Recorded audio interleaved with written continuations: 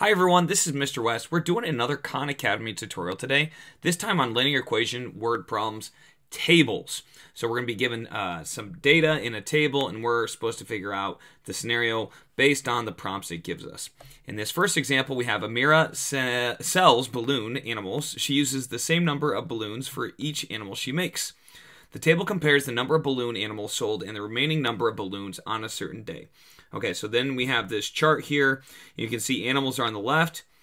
Please note, as the number of animals, whoops, wrong pen. As the number of animals goes up, okay, so from 20 to 29 to 38, notice how she's using balloons, so that number is going down. So we're asked, how many balloon animals at most can she sell? All right, so essentially we're going to have to go until we get to 0 balloon animals. Now, some information that's going to help us, and this is anytime you see a table, we want to figure out how many balloons do you use per animal. What is the rate? The rate is kind of like the most important thing we want to find in these tables. Now, normally we have like an X and a Y, and we want to find out how the X and Y changes per unit. So for each unit, this goes up. We want to see how much does the Y go up or down. In this case, Y is going down as the X going up. The animals are going up, the balloons are going down, okay? So we want to find the rate. But how do you find the rate? Well, we start off with, let's see how the animals, the X, changes each time. We notice that from 20 to 29, it goes up 9. 29 to 38, it goes up 9. We always want to find this consistent pattern, okay? Now, for each time it goes up, how are the balloons affected? So this goes down 36. This goes down 36. Okay, so it's the same. It's a linear pattern. It's a linear model because it goes up and down. The rate is the same each time, and that's linear. Okay, so we know it's linear. We know the rate stays the same. That's good. But what is the rate? So for every 9 animals, okay, sorry, yeah, 9 animals, we use 36 balloons. So how much per animal? So per animal, per one animal, we would divide that by 9, okay? And we divide this by 9. You have to divide the top and bottom by the same thing, okay, to reduce. Right now I'm just reducing, simplifying that ratio. 9 animals for every 36 balloons. A for animals, B for, I should have just wrote it out, whatever. So now we have divided by 9, so 36 divided by 9 is 4. That means for every 1 animal, there, I'm writing it out this time, happy, we have 4 balloons, okay? That gives us an idea of how quickly these balloons are going to disappear for the number of animals we make. So how many balloon animals at most can she sell? Well, let's first start with our constraining factor, the number of balloons. Right now we're at 38 animals and we've already used, we have 108 balloons left. So if we know it takes 4 balloons per animal, we're just going to divide this number by 4 balloons to find out how many animals we can make with 108 balloons. So I'm going to go 108 divided by 4, and that gives me 27. Don't type in 27. That's 27 more animals. So technically, we're going to add this to 27, 38 plus 27, and this will tell us 65. Whoops, I can't really read that. Let me write plus 27 here, like this, plus 27. So we get to 65 animals with 0 balloons. Okay, so that's a way we can model this. Let's go ahead and write this in. We have 65 total balloon animals in a day with the amount remaining. So let's check it. All right, great work. Next question. Here we go. The ground floor of a tower has a very high ceiling, and the residential floors above it each have a constant smaller height.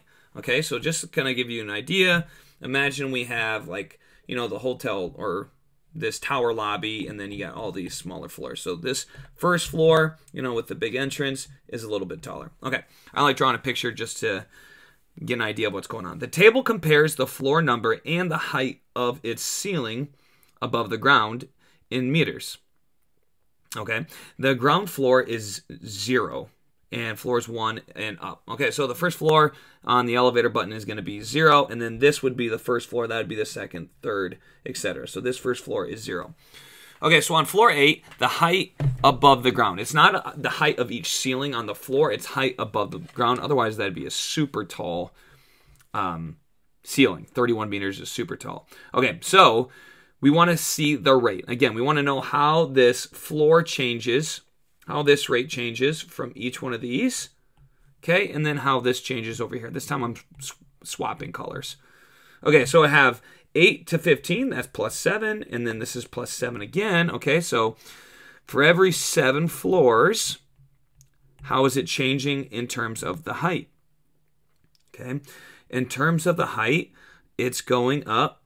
Let's see, I need to do some subtraction here. 54 minus 31.6. Okay, a way to find it is finding the difference. So 54 minus 31.6, and that will tell you my change, which is 22.4 meters.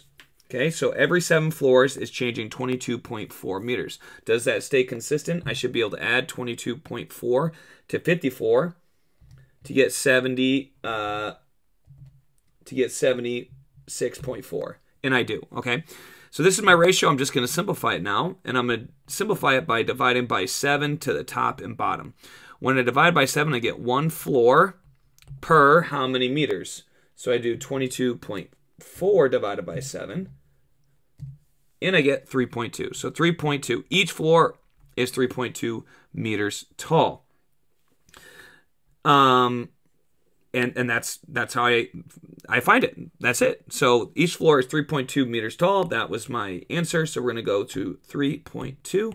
We're going to type that in there, and voila, we should get it. All right, next question. The table compares the pizza temperature and the time Suraj started heating it. Okay, so we have time on the left. That's going to be our independent variable, because time does not care about anything else. And then the temperature is dependent upon how much time we put in there. Okay, so independent variable, 4, 6, 8, it's going up 2. How much is our dependent variable going up? It's going plus 15, plus 15, okay? All of these are linear, okay? That's what it says right there, linear. So it's 15. So every 2, it's going up. Every 2 minutes, I should write, it's going up 15 degrees. Or for every 1 minute, I divide by 2 for top and bottom, 7.5 degrees. How long did it take the pizza to reach 100 degrees Celsius? Okay, so all I need to do here is I need to divide the goal, 100 degrees, by the rate. Okay, so 1 minute for every 7.5, I need to divide 100 by 7.5, and it should tell me how much time divided by 7.5, and it's going to be 13 1/3 minute. And I think it just wants us to, well, actually, we had, that's not just, okay, don't make that mistake, because we had like a starting amount. So if you go backwards here, we'd get to 10, and then 0 minutes, we'd obviously start at 0 degrees. Okay, so it's not just 100 divided by 7.5, because we have a starting amount. Okay, so probably the easiest way here, the fastest way, would just continue the table just a little bit longer. So plus 15 would take us to 70 degrees. Plus 15 again would take us to 85. And then plus 15 again would take us to 100. So that's another 2 minutes, another 2 minutes, and another 2 minutes. So that's 6 minutes total. So that'd be 14 total minutes to get to 100. The rate actually didn't help us all that much this time, because we had a starting amount that was not, not part of our just linear expression. We would need to find the y-intercept. That's a different case. In this case, it's probably just quicker, in my opinion, to do filling out the table. So we're going to put 14 minutes there, and we're going to check it, and we got it. All right, the table compares the engine's rotation speed and its temperature. So kind of similar thing. Rotation is going to be the independent variable. Temperature is dependent. But for all these problems, by the way, you can always use the table, but sometimes table just takes a little bit longer. That's why I like figuring out the pattern. What is the increase in temperature that comes with an increase of 1 cycle per second in the rotation? Okay, so I think it's asking us for the rate here in a kind of long-about way. So we have, what is the increase in temperature that comes with an increase of 1 cycle per second? Let's first find the rate of each, the increases. So this is going up +2, +2, okay? At the same time, let's go purple. This is going up, and we need to do subtraction here, 25.4 minus 23.8. And that tells us that this is going up +1.6. And that pattern stays consistent because, again, these are all linear. So +1.6, +1.6.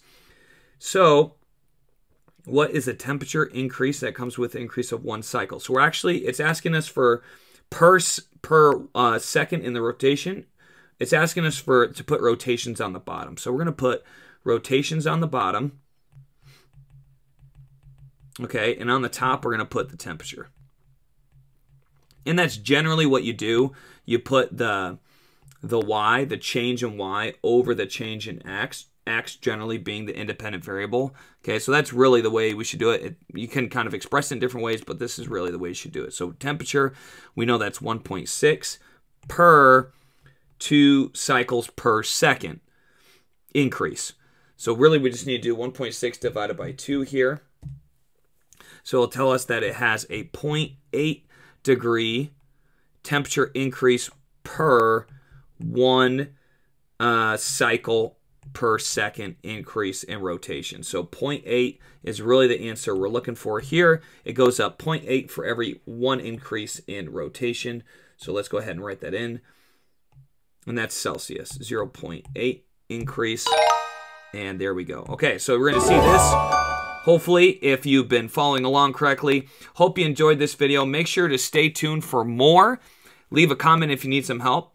And be sure to check us out next time right here on Wes Explains Best.